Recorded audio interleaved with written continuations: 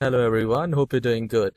In this tutorial, we're going to learn how to color calibrate your display in Windows 11. So here in the search icon, type DCCW.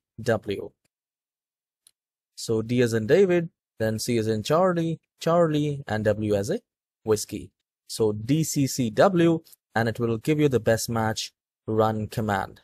So here you don't need to click on open, you need to click on run as administrator, and I will click on that. Once you do that, a new window will appear like this, which says welcome to display color calibration. You can improve the color on your display by using display color calibration to make sure that color appear accurately. So I'll click on next, and again we need to click on next. Now it gives you an information: gamma to low, good gamma, gamma to high. Now I click on next. From here you can do the upper slider or right downside just to adjust the gamma, and then you can click on next and skip brightness and contrast adjustment. You can do that from here. Too dark, good brightness, too bright. So it's giving you an information how select that, and from here I'll click on next, and from here it's also giving you to contrast, like how it should be the good contrast. Then I'll click on next, and we need to click on next again.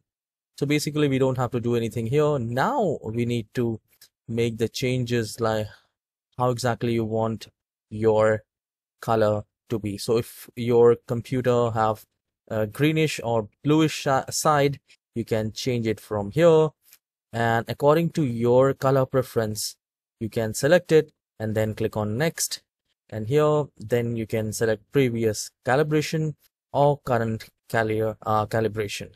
You also have a start clear type turner. I'll tell you what exactly it is.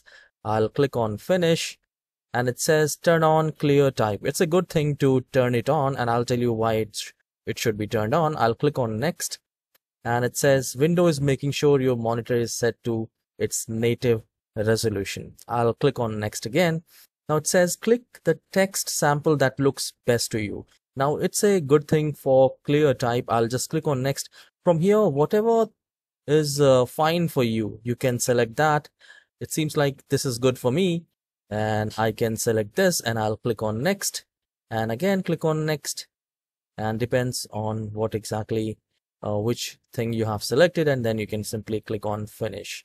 So this is how you can calibrate your display in Windows 11, and this can be done on Windows 10 as well. You can try that, and please do let me know in this comment section if you have successfully calibrated the brightness, the contrast, and everything. If it fixes your issues like your screen is too green, too blue, too red, this also can be fixed from this steps. Alright, so please do let me know in the comment section, and I'll see you in the next tutorial. Have a wonderful day.